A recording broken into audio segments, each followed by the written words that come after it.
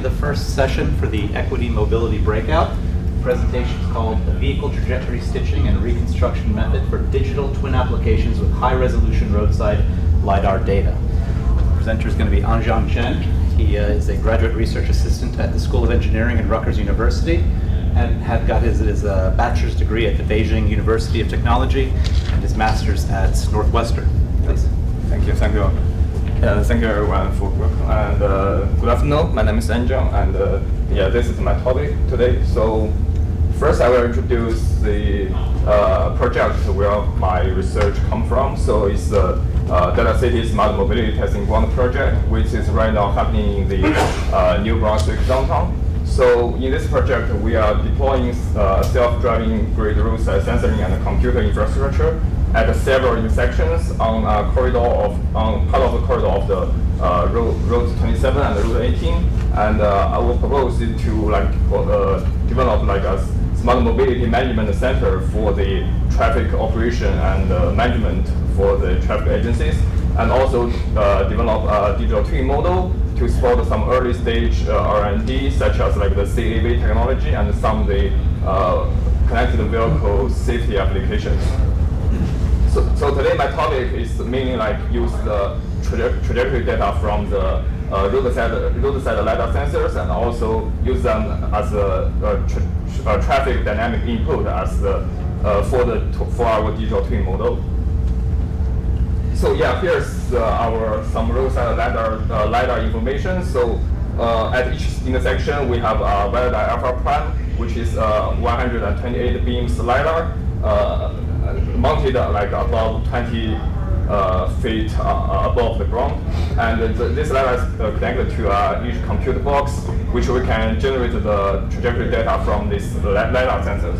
So here's some of the sample road trajectories of the vehicles. We are trying to broadcast them into the standard DSRC message format. So we have the location information, size information, and also the orientation information for each vehicles. And here's some other the data planning application based on our LiDAR sensors and the trajectory data.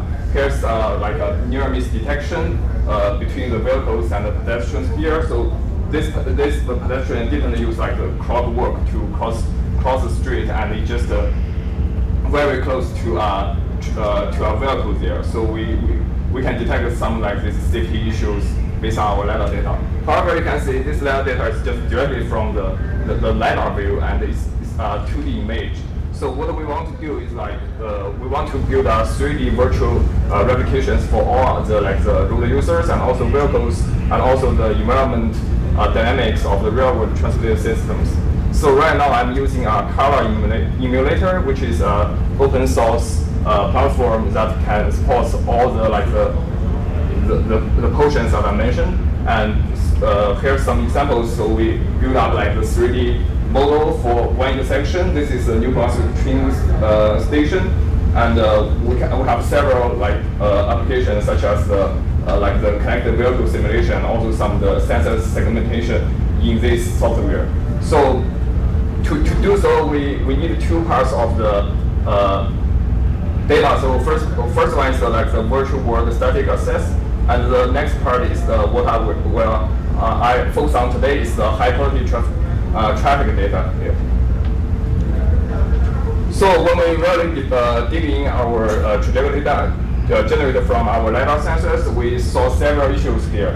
So because of some of the detection or tracking issues from the algorithm, or some of the blind zone issues that was caused by the traffic dynamics, and also the from the LiDAR itself, we have these several issues. And when and these issues reflected in the digital twin model, you can see some vehicle didn't have the correct facing and travel direction, and some vehicles just vanished in the middle of the roadway, which is never happened in the real world.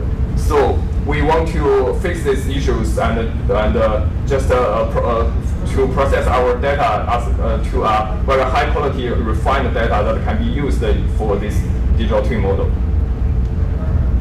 So the first part is what I'm doing for our 3D virtual world.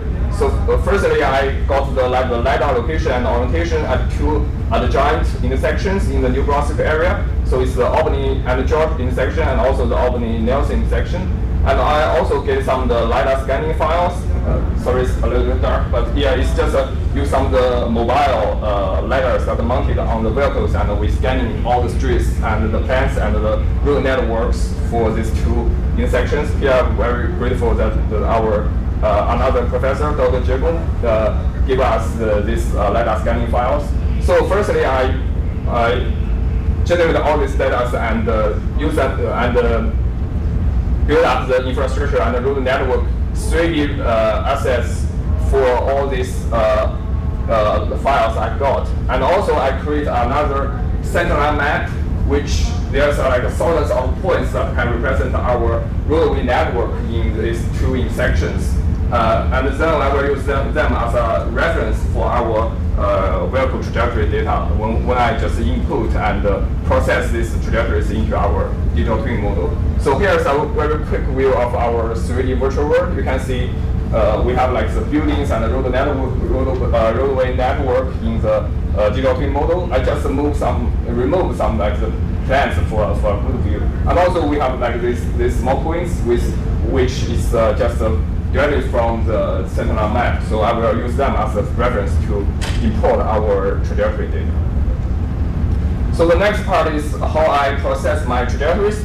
So first, for the centerline map, I didn't like use the GPS coordinates to format this centerline map. I use the offset based on the travel directions. For example, for this eastbound driveway, if the start point on the boundary of our research area, I will set up the offset is 0 meters there, and when it arrives the endpoints of our research boundary, I just set up is the max distance. So the benefits here is that when I use them to project our trajectory points here, I just reduce like the 3D dimension trajectory points from like the XY and the time series to a 2D format. Like I only have like I have the offsets of each vehicle on these roadways for each line, and also I have the timestamps here. So I can know like on every second, so on every 0.1 seconds where my vehicle located at on which line in this area. So the next step, I divide this all the trajectory data into these 4 categories. So the complete trajectories, yeah, that's good. So if a vehicle can just drive from like the start point to the end point directly in our research area, so that means this is a good trajectory and didn't have any like broken points. So that's the complete trajectories. But if there are some like breaking points of a trajectory in the midway, it can be divided into 2 categories. So the upstream trajectory and also the downstream trajectories. And if you have like several broken points in the midway, we need to do like several rounds to detect the trajectory and find where the broken points is. So it can be divided into 3 parts: the upstream, midstream, and downstream trajectories. So based on these categories, I do some of the prediction based on the broken time interval and also the offset gaps and also the speeds of the vehicles to do and try to stitch all these trajectory back and interpolate and reconstruct them for the missing points within these broken areas. So here's like temporal, spatial and temporal diagram of our trajectories. So you can see, sorry, it's a little bit thinner. So we can see if there's some like broken here, the color will change and the ID of the vehicle will switch. So that means it's just lost the detection and the tracking in the midway will cause like some of the issues I showed before in our digital twin model. So and the last step is the dynamic control method in the digital twin model. So actually I update every 0.1 seconds. Update their spatial information in our digital twin model for every 0.1 seconds. So I can not only like control their location information in this digital model, I can also know like their like orientation and their headings, and also which vehicles just drive in our research area and drive out our research area for each 0.1 seconds. So here I will show some of the preliminary results of our trajectory processing. So the first one is about the overall data quality of our trajectory data in these two intersections. So you can see there are like millions of points on each day during the, this is only peak hour, like 2 hours for each day. And you can see there's like millions of points, trajectory points within that time period. But we also have like several like missing points. So I use the interpolation method to insert them back to the correct position. And also we have several like the smooth method for some the speed distortion and also the incorrect position points. So all the trajectories are interpolated and smooth. This is an example of the trajectory stitching results, like before the process and after the process, on one line based on the timestamp and also the offsets on the roadway. So you can see in this area A, B, C, D, there's a lot of like the broken points, but actually they are the same vehicle, the one trajectory for the same vehicles. So based on after the processing, like all the trajectories are stitched back, and we do some of the smooth and interpolation for all these trajectories to avoid like some of this speed and position incorrect area.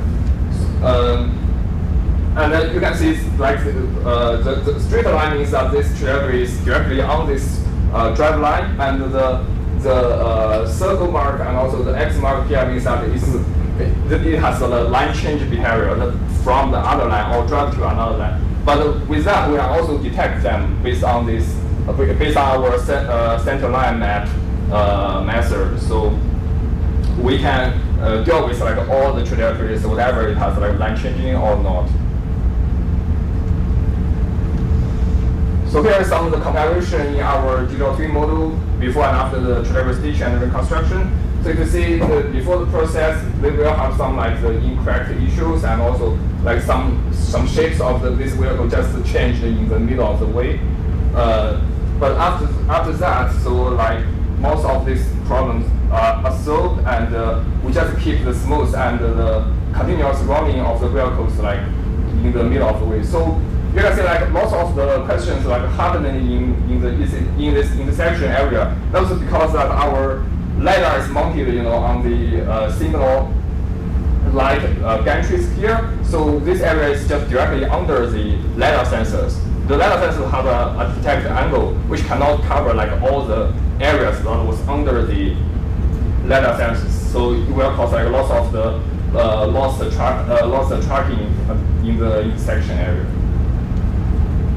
So here is some of the stitch results of the algorithm. So if one vehicle was has some broken points, so the ID will switch between the before and after the broken points. So when I stitch them back, I also assign the same vehicle ID for send the vehicle ID back to the same vehicle. So you can see like for these two intersections, I have like around 93% vehicles that was fixed.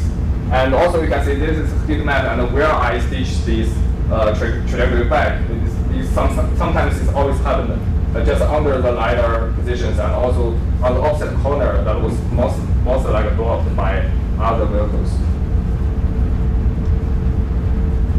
And the last one is our digital twin model demonstration, that the comparison between our camera angle and also the our digital twin angle. So actually we have the capabilities to do, sorry, it's a little bit latency here. So actually we have the capability to do like some the dynamic time that updates our digital twin model at the same time when we receive our trajectory data. So we can just replicate everything in the real time, so we can have like the same data stream as the camera does.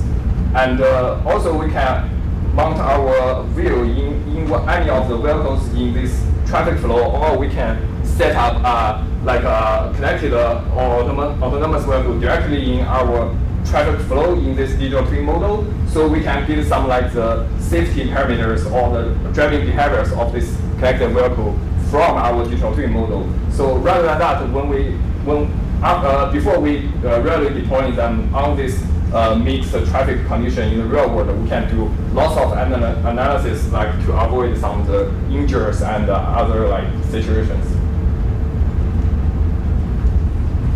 So here are some remaining works of my model. So firstly, yeah, you didn't see any like the pedestrians in my model. That was because like it has a lot, the pedestrians trajectory has the same issue as the vehicle, which has some like breaking points because they are like when the LiDAR detect the persons is a little bit smaller than the vehicles. So and also you will see like a couple of the persons that work together. So I'm digging like to find like more algorithm to input all the pedestrians in to do the testing.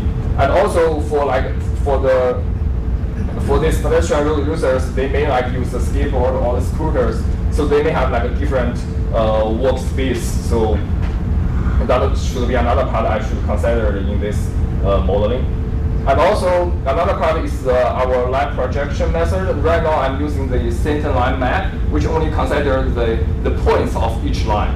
Now I'm deploying a new method which will consider all the line lengths and also the vehicle bounding box for each vehicle trajectory. So we can do like more powerful detection where and when this vehicle do like the line changing behavior. And also, you know, sometimes the arterial streets in the urban area is very complicated. It has like some of the street parking area and also some of the loading and unloading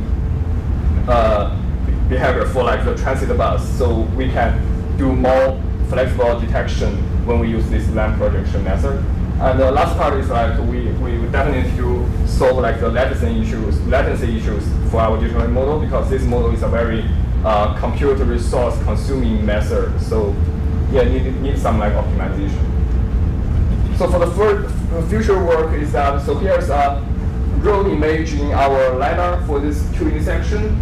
So you can see there's a little bit of overlaps between these two intersections, the blue one and the green one. So right now the sensors are work independently. So if one vehicle drives through this overlap area, the two LiDAR sensors will recognize that there was two vehicles there because they don't know each other. There's only one vehicle just passed through. So the next step is that we are trying to also stitch the LiDAR sensors and each other, so the vehicle can be recognized as one if there's only one vehicle just drives through these two intersections. So yeah, that's important because that if we didn't do that, if we really deploying like a connected vehicle, they will recognize that there was two trajectories there. So the vehicle will may recognize that there was two vehicles there. That was maybe cause some like the safety issues. And also, so right now we have 8 sites that are along the Road 27 and Road 18. Right now I'm using these two intersections in the new Brunswick to build up the digital twin model. But in the future, I will expand all this model to these streets that where we have these sensors, and also try to use a large range of the trajectory data, so like drag like through all these intersections to do some testing and develop. Yeah, that's all I have today. Thank you so much.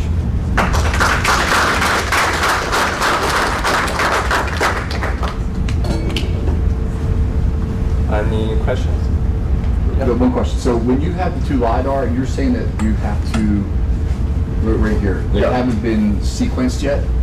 Yeah, so right now, yeah, they are working independently. So our thoughts like we want to like set up some anchor points like to perfectly first stitch all these LiDAR like this LiDAR detection files back, like how you can see there's some offset here, but we first want to like make them perfect, like align with the real geometry situation. And then when a vehicle was driving through from like the upstream to the downstreams, when they pass through this area, like when two LiDARs can detect them, maybe we can get two trajectory data from two LiDAR sensors. But when we try to import them into our digital twin model, I will like first stitch the trajectory back between these two sensors, so there was only one vehicles like in our digital model. And when we like send these messages to some potential like connected technologies, there should be like one vehicle there, not two. Yeah, I imagine that's pretty difficult. Yeah. So yeah. Yes, but yeah, I'll try. For the bounding box, I think the previous time. So as of right now, your model considers a vehicle to be 1 point. Is that what you're saying? Yes, I mean, it has the bounding box information, but because my centerline map is the point level, and also the trajectory is point level. So it follows the center line. When I do the projection, it follows the centerline, but actually I keep all the like the original information of the vehicles, and when I do the smooth and interpolation, I also do the both for also the projected points and also the original points. Thank you.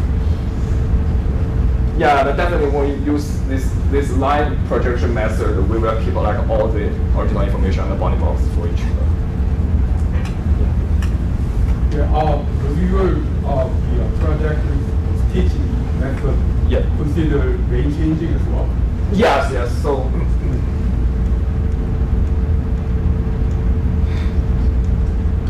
Yeah, you can see. So this is before the process. There's like only a few points here.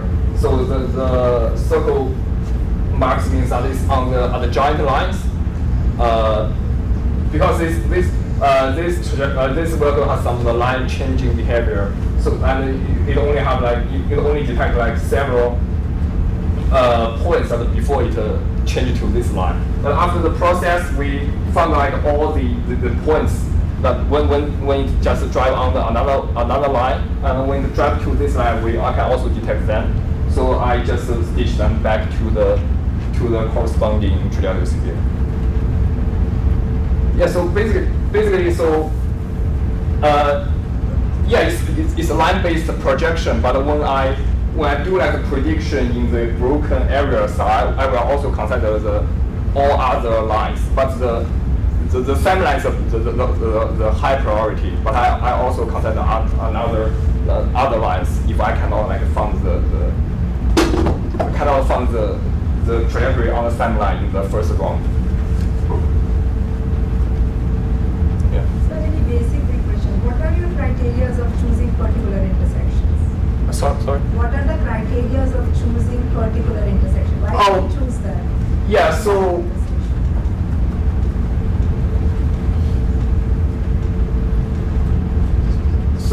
basically, so this is our first deployed sites in the New Brunswick area, and actually I think this is the biggest intersections in the New Brunswick area, and it also have like some different traffic dynamics, because right now if you go to this intersection, actually this act is already closed, so it has some difference in winter and summer, and also on this street lines it has some street parking, which we will consider like some vehicle may like driving and drive through, and also there's some like the trucks for the unloading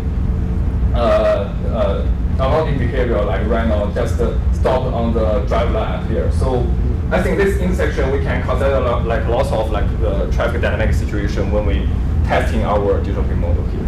So and this one is just the downstream intersection of this intersection, and when we try to deploy like the two intersections at the giant intersection, I choose this one. So when I do like the LiDAR stitch in the future, so I choose this two intersection.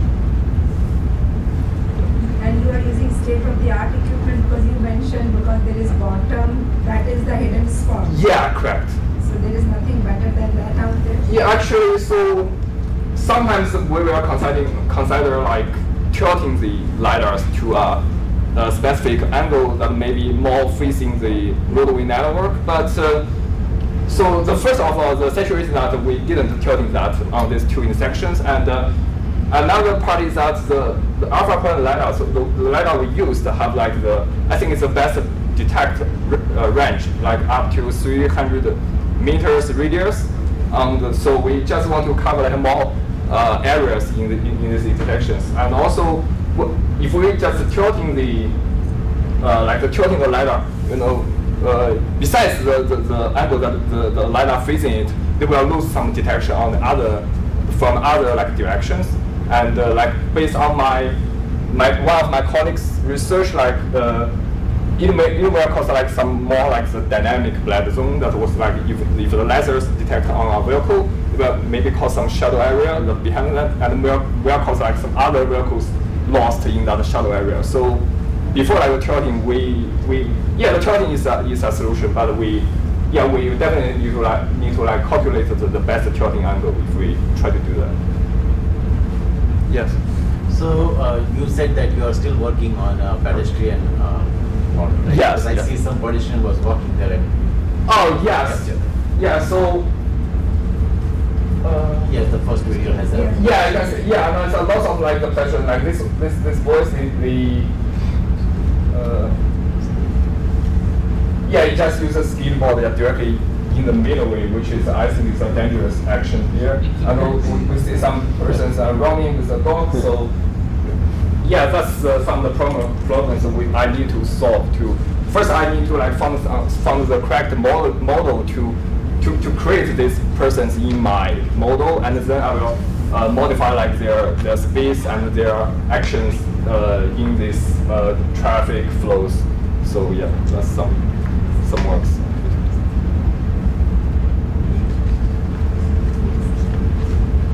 Okay, if there are no further questions, thank you so much.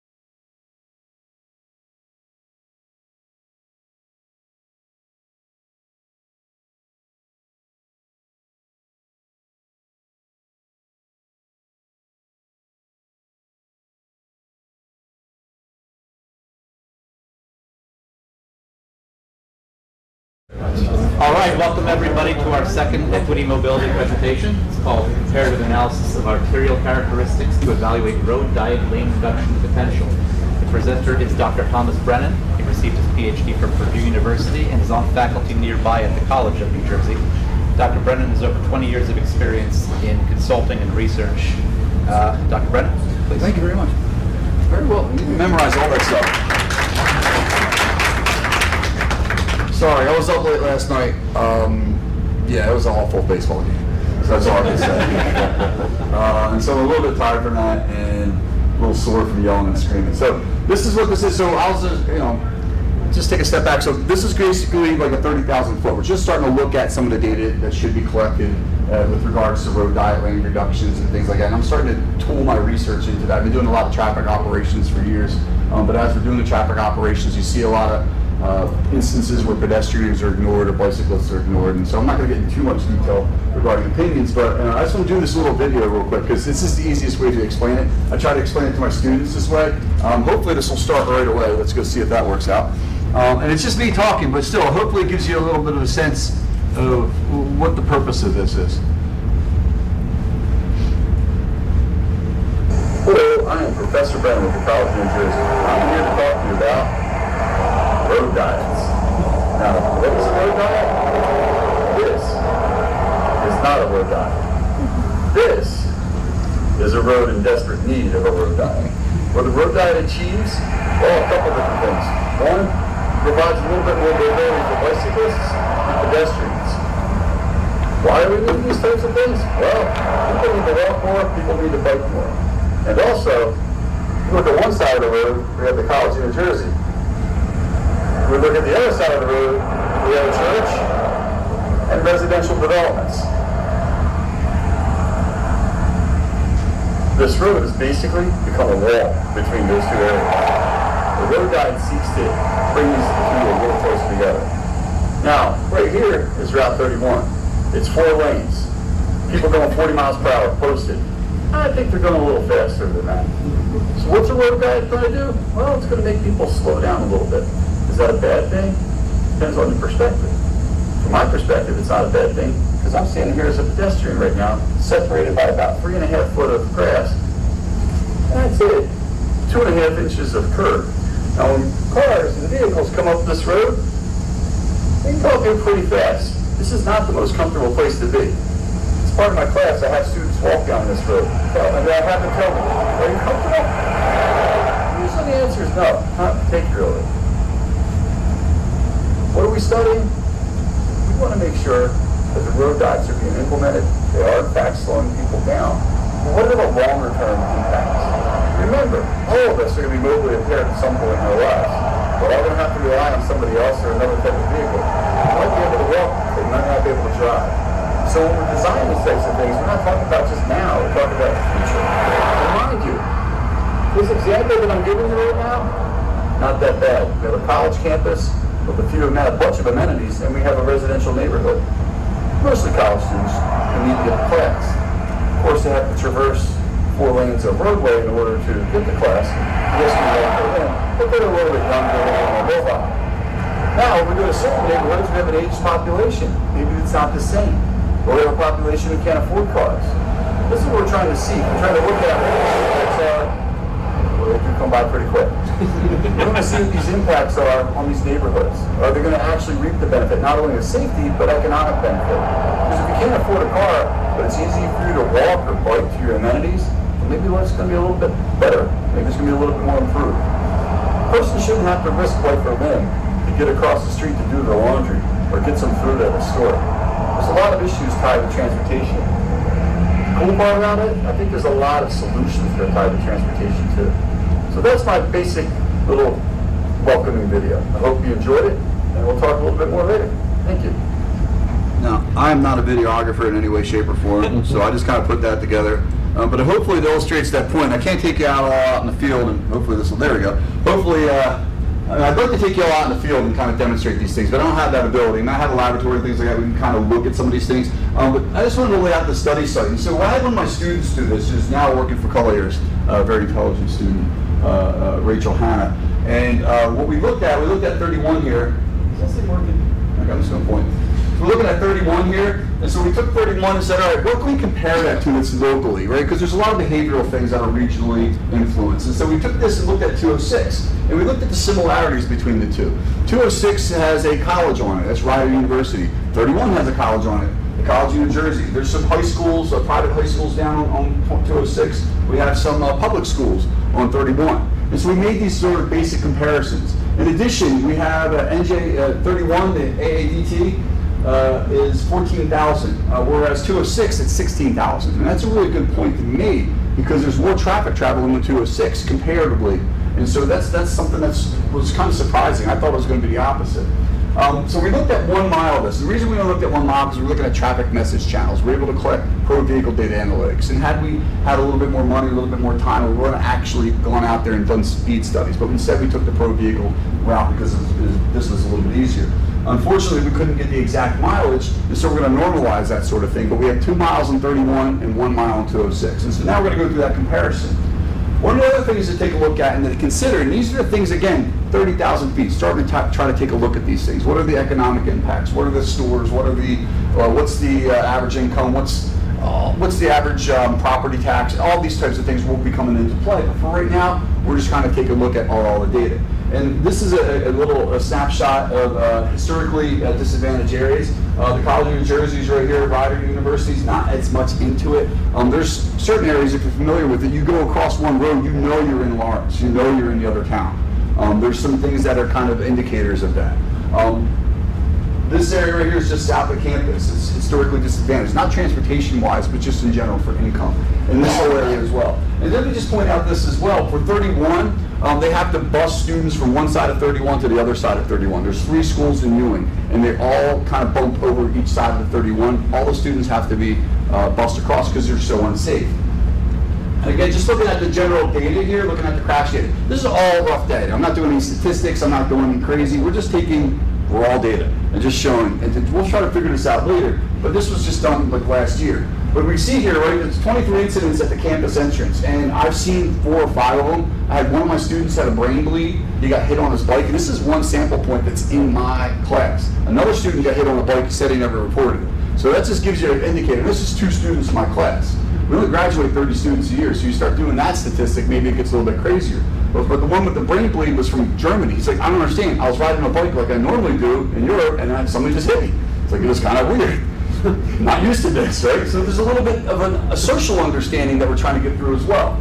The total of 294 crashes over 2 miles, and this is just from 2018 to 2031. This includes COVID, and so we try to keep that COVID in there as well. But we see those sort of markers there. Now, if we look at 206, we only had 63 incidents over 1 mile. So we'll start to normalize that, but you can already see per mile we have a lot. Mind you, the intersection right here, there's 3 fuel stations and a 7-Eleven. And they all have some funky entrances. And so if you stay there for half an hour, you'll see some really near misses. And the LiDAR Dr. Chen was showing you earlier, and Anjian was showing you, that'd be great at that intersection to kind of see where those near misses are.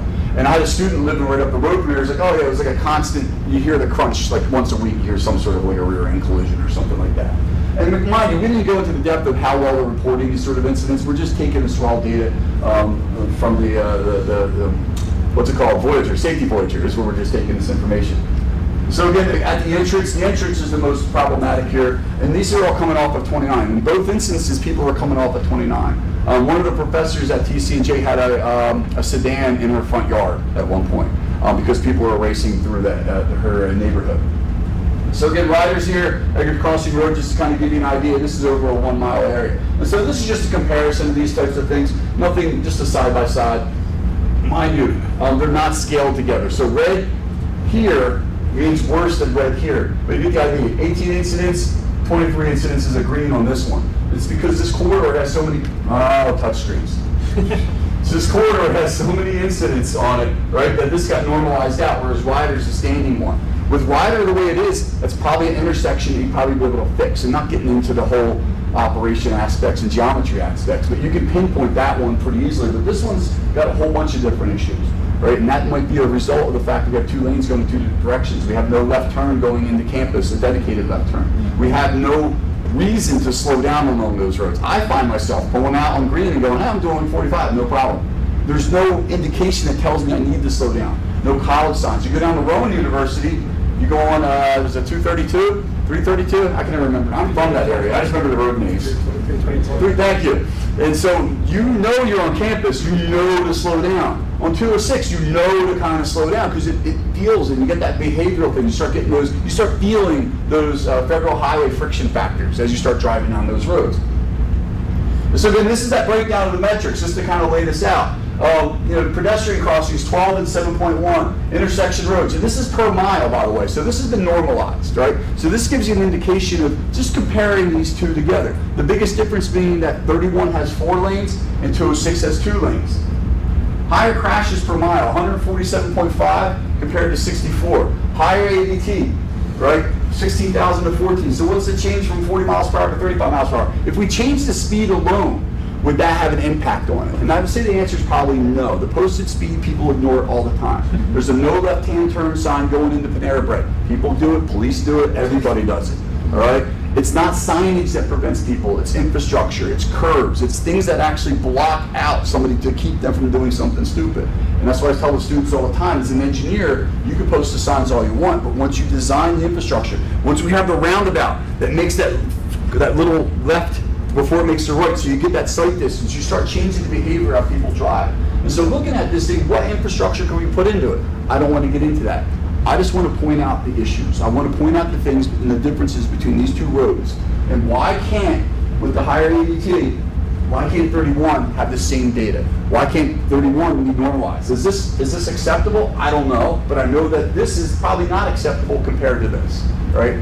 These are things that we have to consider. Back in looking at the speeds for the metrics, right? This is looking at the pro vehicle data analytics. There's a 2 mile per hour difference at the 50%. A lot of trucks come down 31. 206 has a lot of trucks. There's a lot of people slowing down. There's traffic signals slow people down. And so we're talking about 2 miles per hour at this point, right? It's not that much. And when we get up to 85%, they start to converge. And so it's not a speed thing, and it's not a travel time thing, right? And commercially, again, I mentioned that's a commercially available data. This is from Indrix data. This is from the DOT's data set that we're able to analyze. This from RITIS. But this is all we're looking at, right? We're not driving super fast. There are outliers. There are people who drive super fast. This is why I'd like to do a more intense data collection along there to see where those outliers are. And so even at 80%, people aren't doing like, oh, they're not doing 40, but when you go out there and you're capturing non-commercial vehicles, you'll see people doing 50, 60 miles per hour down those roads easily. And I'd like to make those comparisons between 206 and the 31. But again, as we start to look at this, what's the impact on the demographics? If we reduce 31 to 35 miles per hour, 30 miles per hour, if we put it and implemented a road diet, what's that do to the property taxes? The property value in the area? What's that do with people driving in the area? I've spoken directly, not officially, with surveys with multiple professors who are very interested in it because they live around TCNJ's campus. They're like, I have to drive to work, I feel unsafe. And if we can make them feel safe, that's 2 or 3 cars off the road, maybe a couple more cars off the road. Next thing you know, maybe we have 500 cars off the road, which doesn't sound like a lot. But the problem is 31 right now is not treating the local public. It's not treating the local residents. It's being used as a conduit between 295 and something on Olden Avenue. I don't know why you have to get down to Olden Avenue doing 50 miles per hour. There's really nothing down there to attract it to it. All right? And so these are things we, as Parkway, as the Parkway starts to, they're going to start doing the road diet on Olden Avenue, right? They're going to start making these reductions, and this is going to be that other link that needs to connect those up. And so this would be a good time for the planners of Ewing Township, for Mercer County to work with the DOT and start to work through these processes. And I'm not trying to present solutions. I'm just trying to present data. Again, congestion. This is where people start to go, well, there's going to be a lot of congestion, tons of congestion. And I don't disagree. There will be more congestion. But 206 has congestion, but notice it's in the southbound direction. These are the number of hours in a day that it's below a certain threshold. And I think it's like 28 miles per hour. And so in front of a college campus, is it a problem to be below 28 miles per hour? I don't think that's too much of an issue. That's only 8% of the time in the month of April, and this is just for April. We have the ability to collect this data and analyze it for years. But right now, this is 1 month. Right? And this is when school's in session, right? This is when the high schools and the buses and people are moving. But that difference, right, Route 31, not a lot of congestion. Makes sense, right? It has 4 lanes. You shouldn't see that same sort of congestion. What is going on Tuesdays? I have no clue. But something's going on Tuesdays in April, and some of these could be resolvable. I don't know what those issues are. I don't believe there's a factory letting out on Tuesdays or something like that, but that's something we did see at Purdue University. Like, why are we seeing all these weird traffic happen at 7 o'clock in the morning at this particular intersection? Well, Alcoa plant just happened to let out at that time. I don't think that's the case here, but there might be a causation for this. And it requires more data collection, it requires more analysis. And I'm not talking a whole lot of analysis. This is a free project. This wasn't funded by anybody. This was a student of mine working on their research track project. And we're able to put this stuff together. And this is all free data that's got, well, DOT pays for the NREX data. But we're able to use that data that's already available. So we're not going to extreme here. We're just doing a basic study and be able to point out these differences. Saturday and Sunday, no problem. Nothing going on there, not a lot of traffic. Well, that makes sense as well. Breaking it down a little bit more, right? Still for April, looking in the other direction, right? These are the northbound. So we go from the southbound, where people coming off of 95 might start to aggregate things. So maybe it's an issue at 95, right? We're looking at an entire mile for that corridor. So we can start pinpointing exactly where these issues are, and they may be resolvable. But again, I asked the question, we're talking about 4 hours for Thursdays over a course of a month for every Thursday. Is that a lot of congestion that's below 28? More analysis, are people at a dead stop? No, probably not. They're probably moving, it's just a little congested. But again, during AM and PM peak times, with the college, with the high school, these are acceptable. I go through the process every day of dropping 4 children off into a line. And my oldest has started driving. She's like, what is wrong with people? Nobody pays attention, nobody uses blinkers, people just go where they want. Like, this is school drop-off. It's 15 minutes of hell, for lack of a better term, and then it's fine. And so that 15 minutes might be reflected in here, we don't know. All right, but that would take more data gathering. It sounds like a sales pitch. I'm always trying to sales pitch. I'm always looking for money, right? But let's just go to the conclusions, right? Further research needed to evaluate lane reduction potential for 31. So why did I do this in the beginning? The school asked me, hey, we're looking at maybe developing the other side of 31. We need to build more dormitories. We need to do something. There's political aspects of that. There's economical impacts. But then if they're going to do that, what's the effect on the churches? What's the effect on the land value? What's the effect on everything? Right? We do have Campus Town. If you've ever been to TCJ, they built this awesome Campus Town. It's a draw for people. If you want to see where a new origin for the origin destination study, or destination, excuse me, for origin destination study, that's a destination. It's also mixed use, right? Students will live above, people below, restaurants below. It's great. Why doesn't that share with the neighborhood? Neighborhood can't get to it as easily. It's just not easy to get to, so they have some parking problems. US 206 had a higher volume, more congestion, lower speed, much lower number of crashes per mile though, right? Because you do slow people down, and that's sometimes not a bad thing. Determinations need to be made based on presented data, and further research is needed. I will say till the day I retire, there's always further research needed. At the end of every paper I write, more research needed, more funding required. All these things that I want to do in order to keep this moving. The proximity to schools, residential neighborhoods, and similar site statistics indicate that State Route 31 should be considered for a lane reduction. Lane reduction. My spelling is not the best. My apologies. Or lane reduction or a road diet. And that's my personal opinion. Is if TCJ wants to develop the other side, if we want to connect down to Holden Avenue, if we want to start bringing the community into the campus, this is how you do it. And if you go to the campus, which I do in the summertime, you see the community using the campus. Or you see people walking, you see it's part of the community, and it needs to be connected to the community. And I'm always asking my engineers, as you're designing things, make these considerations. I live in New Hope. There's a huge over 55 community right next to the supermarket, and there's literally no connection. There's an old dirt path that literally an older lady was walking down like she's going to slip and die. But instead of just putting a $5,000 sidewalk in, she has to go all the way around. This connectivity has been inherent. We're doing this a lot in the U.S. Improvements to local infrastructure could benefit historically community in the immediate region, historically underserved community in the region. And at what point are the trade-offs between the number of crashes and travel time satisfied to justify increasing congestion for a more safe, accessible route? And that's the big question we're always trying to balance as engineers. You know, can I make it to Philadelphia in 45 minutes? Yes, I can do that. I'm gonna have to go very fast and I'll probably die on the way. right? Can I make it 30 hours? Yeah, you can do that too, but nobody wants to get there. There's always these balances between extremes. So that's recently what I'm having. It's a sales pitch. My apologies, but that's what I'm trying to pitch. I'm trying to pitch the idea of lane reduction. I am not anti-car. I love cars. I love highways, but I think when you get to the neighborhood sections, you got to make a little bit different consideration. So that's all I have. Any comments, questions, concerns, gripes? No complaints, though, please. Just gripes. Yes. This question, compare like two facilities. You look at like frontage area for college versus that prior to the debating single the driveway and the frontage there is very small. No, honestly, that's a good thing to consider. Never thought of that. College New Jersey is spread out a lot more than the other side. Yeah. Plus, as you look at the number of students in comparison between the two, the enrollment plus how many commuters versus non-commuters. We started looking at that data, did not get that data in there, but we started to look at that. Absolutely. No, absolutely. No, you're absolutely correct. But we also thought about the fact that those travel volumes already included that sort of information. So either the students are on campus or they're not on campus. Now we have a higher amount of commuting students. Does that mean they crash more? Judging by my students, yes. They do. But no, that's a very good, I never even thought about the frontage. That's a very good. Yeah, because the frontage is commuters, like you go by riders, like no. So one drive when you're passing, yeah. They're developing straight back. Where yours is kind of spread. That's why I wanted to present that. Crossing points for people with various sections of your. And Ryder doesn't have the draw. They don't have the restaurants and things like that. They're on campus, where these are right on the road.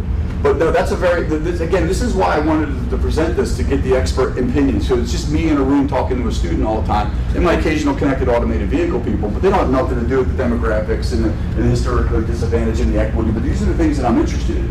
So by presenting it here, I want that feedback. So frontage is a very good point. And honestly, I don't know why I didn't think of that. It makes complete sense to make that comparison. Yes? Index in the RITIS data does not take into account rubbernecking delays. Correct. And that is in your data picture here. So when you're looking at the delay equation, or the congestion, as you call it, it might not be just congestion. No. It could just be another crash and the rubbernecking delays. Reportable or a non-reportable crash, but the resultant rubbernecking delays are showing up as congestion on RITIS. And that's an absolute valid point. Hence the need to get deeper into the data, and the reason I'd like to actually put my own sensors out there to collect that sort of stuff. And the other question, the other part that you have with the road diet, increasing congestion. That is not always true. That's also very great. It might decrease it because people get off the road, or it might just flow better. Or the friction when you're weaving, when you are when you're trying to avoid somebody, or somebody's in the left lane, you're going around that person. The friction that is caused by those maneuvers actually adds to the congestion on the roadway. The smoother the flow, car following theory, the smoother the flow, the lesser time it'll take you to. And that's a huge point, and especially at Carlton, there is no left turn going south. There's no left turn going south, and you see people go winging around. And there's also a bus stop right at that intersection that doesn't have a pull-up. So again, people pull up, and then you get that last in, first out sort of scenario. People start whipping around. And I'm not sure if you know, Jersey drivers are not the kindest when it comes to letting people go in and say, oh, sorry about your bad luck, and they go right past you. So the last person coming in, they're like, this is my opportunity to pass everybody. And the same thing happens at the 7-Eleven too. Everybody lines up to the right, people go to the left trying to get past it, and then somebody's making a left there. And that causes more congestion. No, that's very, it's the Bryce's paradox or whatever. You add more lanes, you cause more problems. Plus more shadow crashing. But these are all the details that I need to talk to people out. Like I said, myself in a room with a student and talking, I don't get that. However, with the destination thing, yes, TCNJ created a destination with the town center. Yes. But when TCNJ was coming to the DOT for an access permit, they should have mentioned something. They should have. And it's not on DOT to go back and say, well, destination is created already. No, these are the discussions with. It's shared responsibility, SSA. Absolutely. No, this is why I meet with the College of New Jersey folks, and they're like, well, we're just going to do this. Like, we can't just do it. You got to plan it, and then, well, unfortunately, we had the president who understood that. She's a planning background, but now we have no longer have her, so we'll have to figure out the next one. But do you have a question? More of a comment. Oh, please. So, I've always wondered when you see these roads. I had the opportunity, I was working out in Memphis a couple of years ago, right in the vicinity of University of Memphis. There was a 4-lane roadway, just like right for a road diet. High value homes on both sides, everybody drove the speed limit. It was like actually a pleasant road, and it was a 4-lane, and I've never understood why it worked. Every day I drove this road for 2 weeks, and I was like, why does this work? Cultural. I don't It's know. a culture. Like I go to other countries, and like I was in Copenhagen for, and Kevin's heard me say it like 1,000 times. I like Copenhagen. I like how everybody just kind of works with each other and moves, and everybody respects the bicyclist. It's a cultural thing, and I think Tennessee has that cultural thing where you kind of slow down. In certain areas, they don't, and it's sad because. And plus, there's also the enforcement thing. What is it better enforced? Yeah. It's also another. But I knew when I got there, when I was driving, that I needed to slow down. I don't know, nothing told me to, but I knew I was supposed to slow That's a down. behavioral science. This is when we get the behavioral scientists involved in this, right? How do we start to make people? Well, I was actually talking to a friend of mine who has 2000 Tesla. He's like, I drive to DC at 80 all the time, and I do my emails. So I'm like, well, I just put it on automatic, and I'm driving down. I'm like having a heart attack, and they're like, dude, like my Bluetooth doesn't connect all the time. And like, you think? And so anyway, it's a different mentality to some people. Nice comment, though. Yes, we got. For the 2 corridors, is the density of signalized, unsignalized, and driveways about the same? Yeah, that was back on the thing. Yeah, so we didn't go to signalized and non-signalized, and then again, we just kind of got the basics of it just with the entrances, right? So we have that sort of thing. Intersecting roads is what we have. Because again, those things start to cause problems. Teresa, it says no left turn, people take left. Everybody does whatever they want. It's only when the police catch them that they stop doing it for a couple minutes. And we've actually done studies with a blitz out in Indiana. Like we started pulling people over a lot, and you see the travel time go up, and 15 minutes later it goes right back to where it was again. And so enforcement's a tough thing. I think it's better to engineer the infrastructure to be more conducive for these types of things. Good question. Yes, please. One comment. I love your comments. You know that. Sidewalks never cost $5,000. Where did you develop a sidewalk? For $5,000? It's about 10 feet. It's still not $5,000. It's Pennsylvania. They don't make it out of asphalt. It's basically like just, I don't know, stone. Just done. Sidewalk, good enough. They don't have shoulders in Pennsylvania. They got a lot of savings from that. That's not something people talk I do like 29 up north or Frenchtown. Like, you can ride a bike here. You go to the other side of the river, like, you will die. There's no way. All right, thank you very much. Thank you.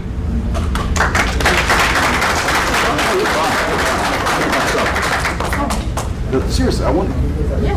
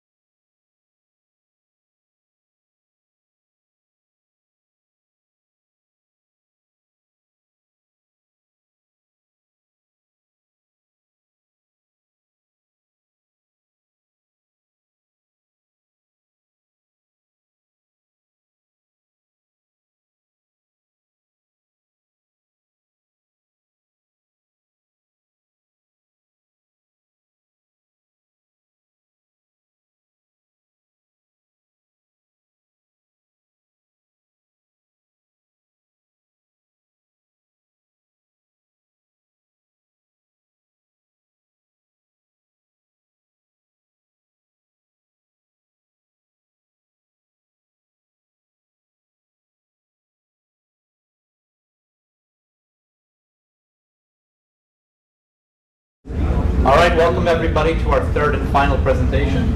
It's called Developing Indicators for a Comprehensive Evaluation of Equity in the Transportation System. We'll have two presenters for this one. The first will be Catherine Abacan. She's majoring in Civil and Environmental Engineering at Rowan University and completing her minor in Sustainably Built Environments. And the other presenter will be Ruqaya Alfaris, who's completing her PhD at Rowan, where she currently works as a research assistant. Please.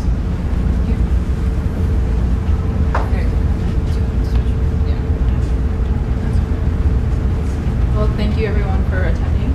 As we said, we'll be talking about transportation equity. So I am Catherine Abacan. We're Alfaris. First, an acknowledgement.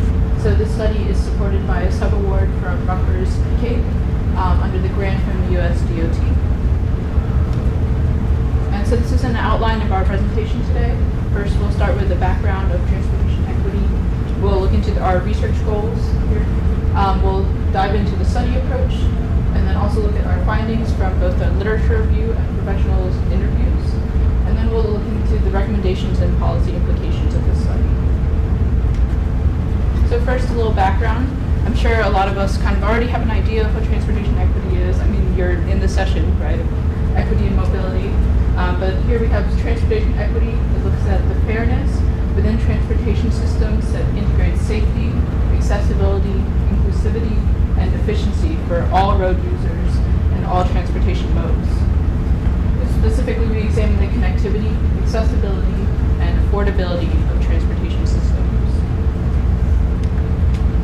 So our research goals here. First, we want to establish a comprehensive and holistic definition of transportation equity, to understand the fundamental constructs and parameters that exert significant influence on equity within transportation systems.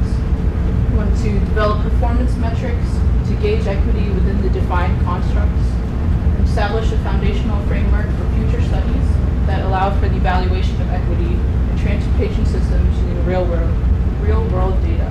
And I want to point out that this framework is meant to be flexible and adaptable to different regions and to different aspects as well.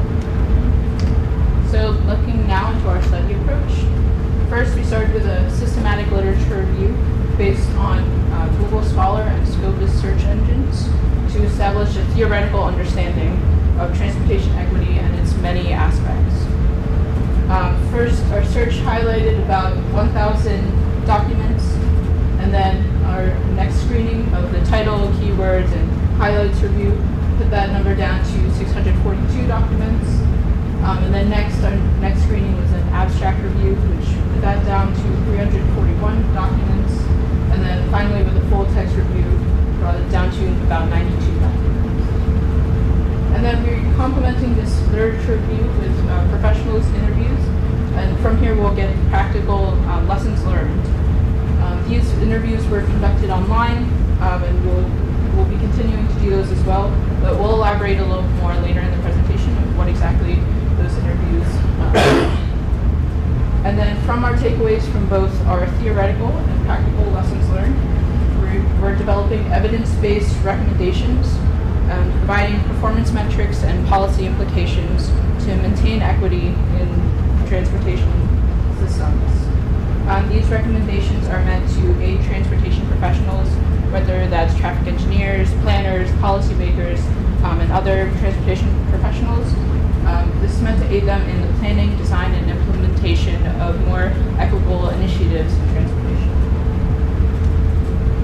So in our literature review, these are kind of these big constructs that we've identified: sustainability, spatial temporal, socioeconomic, safety, and also accessibility and mobility in regards to physiological aspects.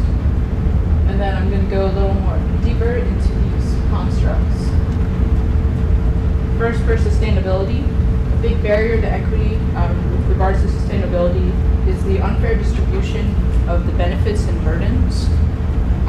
Specifically, performance indicators that are in practice are pollution measures, such as PM 2.5, multimodal transportation, looking at like active transportation and alternative transportation options, laws and regulations, such as the Environmental Justice and National Environmental Policy Act, sustainable approach to transportation.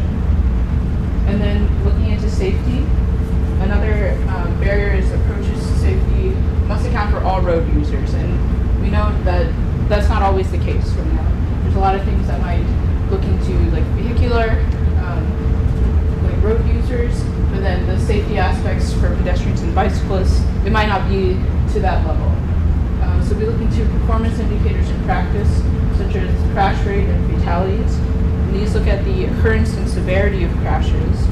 And there are a lot of efforts now to make our approach to safety more equitable, such as complete streets, Vision Zero, and safe systems approach, and many more. But this challenge is that despite all the literature about crashes, there's less also of a breakdown of socio-demographic scenarios with regards to all, like who exactly is involved in these crashes and what does that mean for the equity. And then next we'll go into spatial and temporal. So this looks into the distribution of places, of people and services, and also the timeliness of service availability. Access based on spatial land use patterns. This is looking at like access in mixed use areas versus like different other land use areas. Long travel times for some populations, so that some people can be disadvantaged in that sense. Accessibility is also lower in later hours, so this will negatively affect people who might work like late shifts.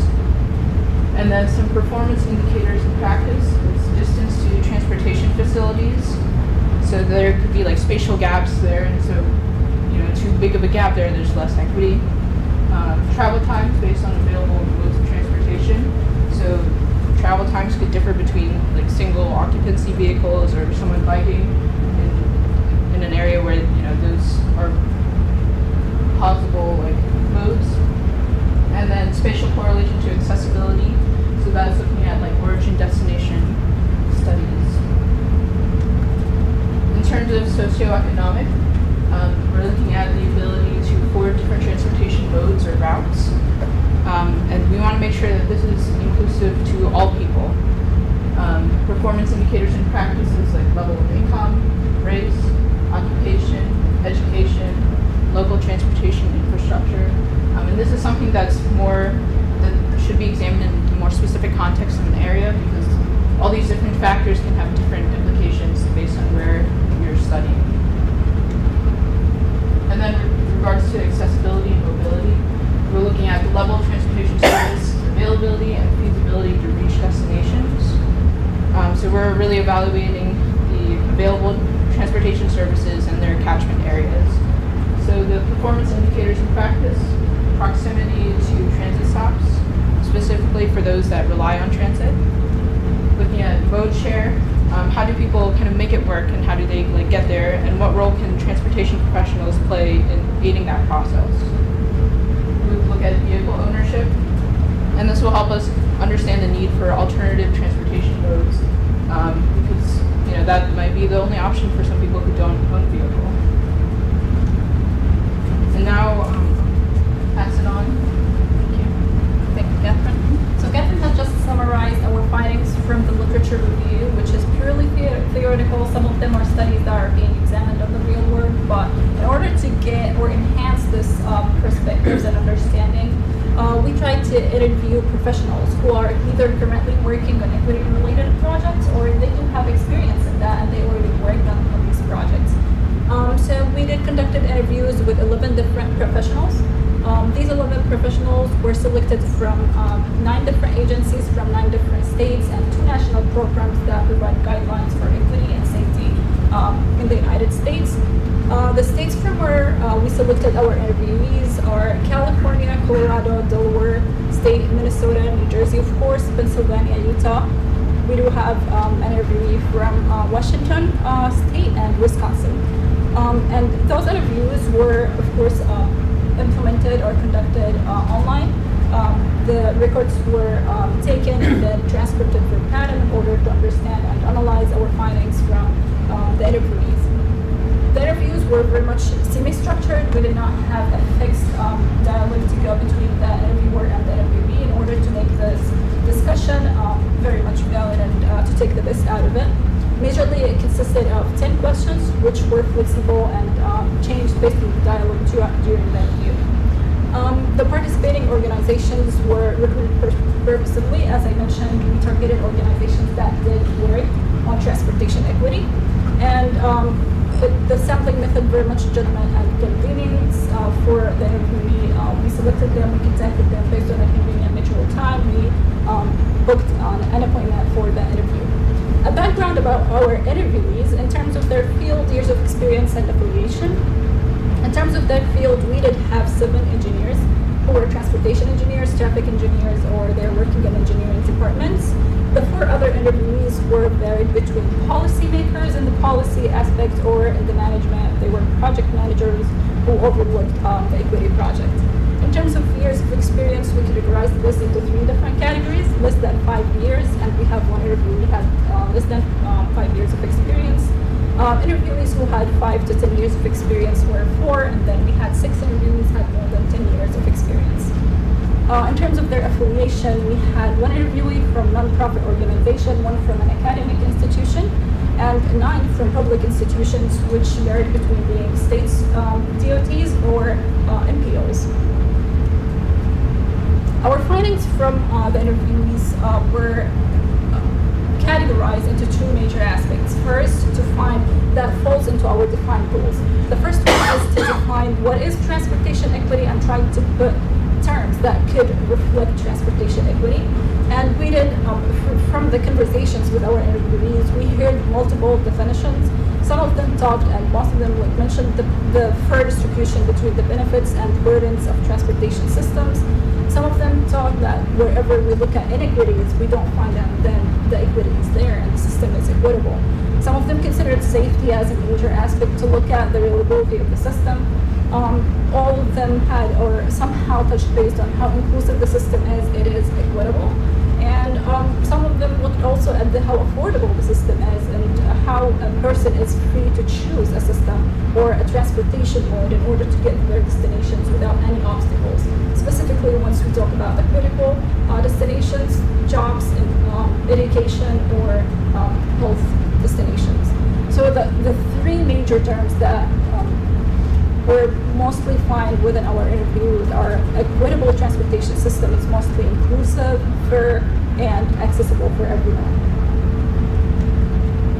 Once we're talking about performance measures, we did also ask our interviewees about the most performance measures that could be used in order to evaluate how a equitable transportation system is. And those are ranked based on their importance or based on their frequency mentioned from the interviewees. So the most the most performance measures that were mentioned by the interviewees is safety. And this was proposed to be measured either by the crash fatalities or how system is, how safe the system is, or the crash occurrences. Engineering standards and how this was the second most frequent one from the interviewees, and how if you want to look at transportation project or transportation initiative, how much does it comply with the existing standards, and evaluating also the standards themselves. Due to the changing of people's need, whatever transportation modes we have right now, 5 years or 10 years ago, some of them were not there. So these standards and regulations need to be updated consistently in order to fit into our goals, or our equity goals for the transportation projects. And the third level, or the third most frequent performance measures were mentioned, is the health conditions for the community itself. And the determined outcomes of these health conditions is one of the outcomes or one of the indicators that we can look at whenever we look how equitable transportation system is. The community engagement within implementing the different transportation project, is it implemented equitably, or it is just mentioned implemented to sake of checking the point of, okay, we did community engagement. The diversity for both the team who is conducting the project and the people who are using that or getting benefit from that initiative. Funding, and once we look at funding, we look at the dollar amount that is allocated for underserved communities and initiatives that does fall into equity aspect. Some of the times we do have like a big dollar amount allocated for a specific area, but where is it going? How is it being allocated? Is it fair or not? Is it considering all the road users or not? This is one metric that could be used in order to evaluate equity. That comes into last. The last ones are mentioned once by each interviewee. We have bus ridership was one metric for one of the states. Much here and how it is going on within the mode using. Transportation affordability is another metric. This is interesting, transportation and housing cost, but they have both, this metric has to combine both of these aspects together in order to evaluate how equitable a system is, or if people has a fair opportunity of transportation. Just for the fact that if people live away from the center city, they might have a cheaper house, but they have to pay a lot on transportation. Vice versa, if they are living near the good jobs or the high-wage jobs, they do not have to wait to pay much for transportation. So these expenses or these costs has to be combined together in order to have a good metric to evaluate equity. Transportation Security Index, which recently has been developed by the Washington State University in combination with some other NPOs and the state DOT. Resiliency is an important aspect and important metric in order to evaluate how equitable a transportation system is. And those were purely from the interviewees, but we do see like some of them intersecting with what we found from the literature. Some of the recommendations that we can build upon our findings from both the literature and the interviews. Diversity and inclusion is one important aspect to consider while we are both implementing the transportation projects, planning for them or designing for them. All the way, the process from all the way planning, design, and implementation has to be diverse and inclusive, considering all community members. Engage the community in decision-making process, specifically the marginalized groups. And once we're talking about this aspect, we're not talking about community engagement that is being done to check the list, but rather than doing that is going to the people where they are at, trying to join some events in specific communities in order to hear the voices that are unheard. Specifically, that when we're talking about vulnerable population or underserved communities, people might not get the time to come and attend a session about a project and that is designed and planned with the conveniency for the project managers or whoever is implementing the project. Prioritizing safety by addressing the hot spots and implementing public awareness campaigns. And whenever we're talking about safety, if we want to consider it from an equity aspect or from an equity lens, we have to disaggregate the data that we carry based on the socio-demographic characteristics or the vulnerability indices that we have. Ensure the transportation affordability, specifically for marginalized communities. Some initiatives are being done for this aspect is subsidizing specific services for specific vulnerable groups in the communities. And of course, encourage the use of green transportation options that improve air quality. But there's a critical aspect about this. Before we try to promote walking and biking, we need to ensure that there is a safe environment for these people to walk and bike. Some policy implications using some existing ones that they are already in our transportation systems, and that could be also a potential or a room for enhancement. Reallocating resources toward areas with historically less investments and maintain transparency in funding allocation, and this is technically targeting the dollar amount for the projects and their distribution among the communities. The data collection and monitoring techniques and guidelines. Data disaggregation by race, income, and ability is very crucial in order to understand how inequitable or equitable a transportation system is. The partnerships with health departments, environmental agencies, and community organizations, which very much can provide a holistic understanding and a holistic approach for equitable transportation system. Of course, regularly update engineering standards to reflect the latest best practices in safety and sustainability and to meet the different needs for people that evolves over the time. And ensure compliance with already existing stuff such as the environmental justice standards to prevent the disproportionate negative impacts of marginalized communities. This very much concludes today's presentation. Thank you so much, and we can take any questions.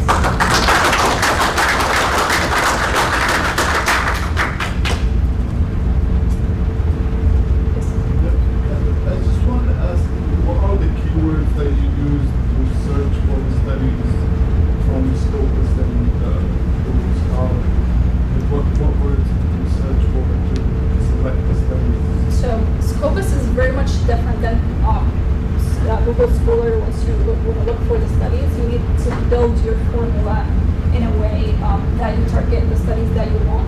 And in this case, we use the Boolean terms or and. Once we use the or, we had transport equity, transportation equity. We involved public transit. We had accessibility, affordability. We had inclusivity, and we also had communities. We had the terms underserved and vulnerable as well. We did like very different combinations using the different Boolean words. Yeah, in order to capture. With Google Scholar, it was pretty much basic. Just one word? Yeah. No, a title or a topic or any other questions. Did you find any information where underserved community members are subsidized or transit and or other transportation? Yeah, so once we looked into the case studies aspects, we did find some of them nearby in New Jersey and in Pennsylvania where not specifically their transit was specified, their first and last mile trip was subsidized. So vulnerable population, including older adults and people with disability, got a subsidy in order to bridge their first and last mile gap and to get into the transit. And that trip was specifically for the health center where they have their doctor appointment. And there was an evaluation for this initiative before and after, and they noticed a very major reduction into the canceling the appointments and skipping the appointments by these people as they subsidized the service.